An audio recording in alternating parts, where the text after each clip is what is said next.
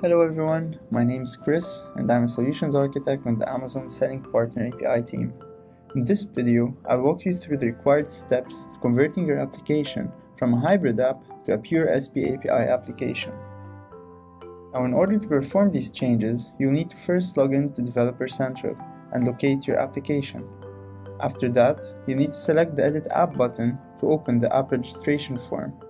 There, you can change the API type to spapi only and click on Submit.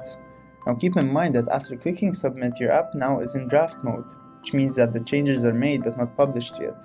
So you'll have to republish your listing for the changes to take effect. Also note that republishing means that the app will go through a review process before actually being published again.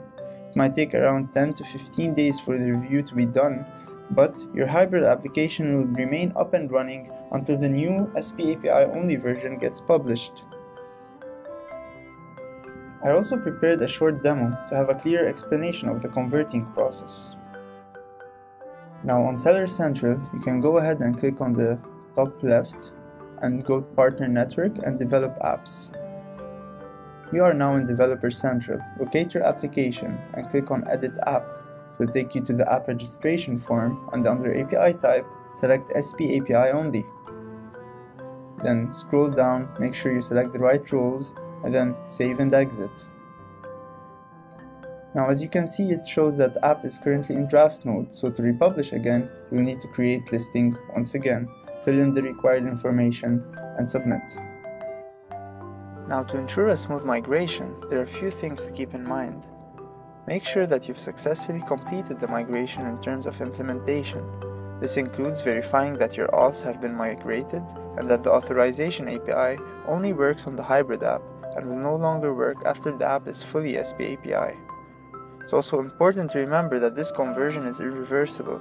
Once you've converted, there is no turning back. Therefore, it's crucial to take the necessary precautions before proceeding with the migration. Also, your application will remain live and unaffected until the newer version is released. This means that during the review process, users will have access to the previous version of your app. Once the review is complete, your app will be updated and published again as spapi only. You should also know that sellers will have no input and will not be affected by this change. Now, this is all I had for you today. I hope you found this video useful. Don't forget to like and subscribe for more spapi videos, and happy coding from all of us at Amazon Selling Partner API team. Thanks for watching.